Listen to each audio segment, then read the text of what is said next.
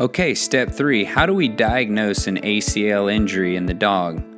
Well, there's several ways, and the first thing we're going to talk about is how do we diagnose it just on a direct physical examination, followed by how do we diagnose it using x-rays, and then lastly, what are some other signs or indicators that we may be able to pick up on to figure out whether or not a dog has either an early partial ACL injury or a complete ACL injury.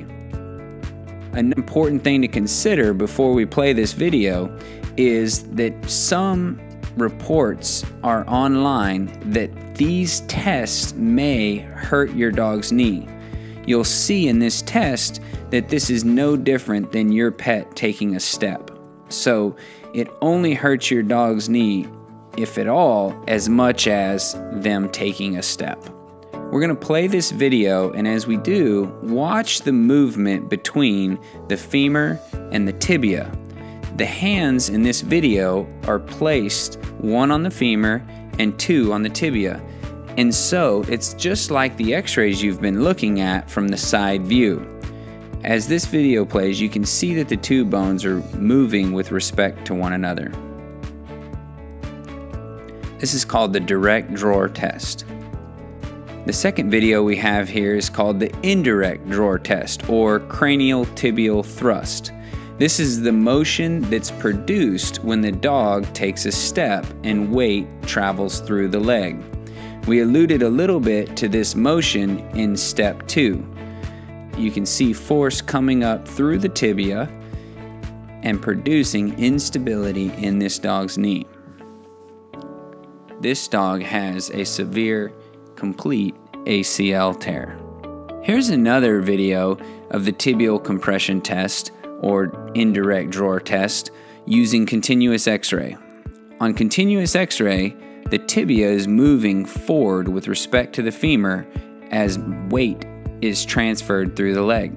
We want to give you an idea of what x-rays look like, and how does your veterinarian know based on an x-ray that your dog may have an ACL tear. Now, the only real way to know there's an ACL tear is to either feel the instability, see that the two bones have moved with respect to one another, or look at it with your own eyes during surgery.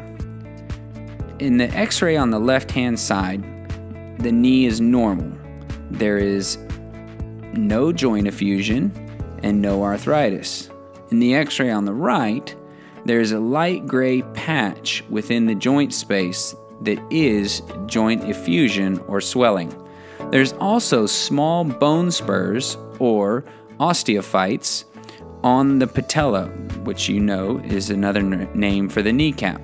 Here are 3 side x-rays of the dog's knee. The image on the left is normal. The image in the middle is moderate arthritis and swelling associated with either a partial or complete ACL tear. The image on the right is most likely associated with a complete ACL tear, as the arthritis and swelling are now severe. Other indicators that a dog may have a partial or complete ACL tear include atrophy, which is a loss of muscle. You can notice that one leg is smaller in diameter than the other. Effusion, which can be felt usually by a veterinarian.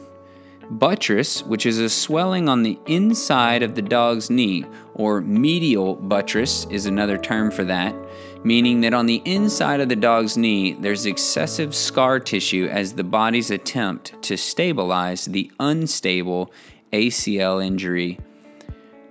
Finally, some veterinarians can feel trochlear osteophytes, which are bone spurs by common term.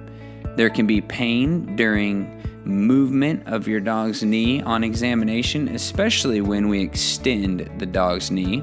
And then finally, some owners can literally hear an audible clicking noise coming from their dog's knee. Most often, this is the result of a meniscal tear. We talked about in earlier videos that the meniscus can become injured once the ACL is torn.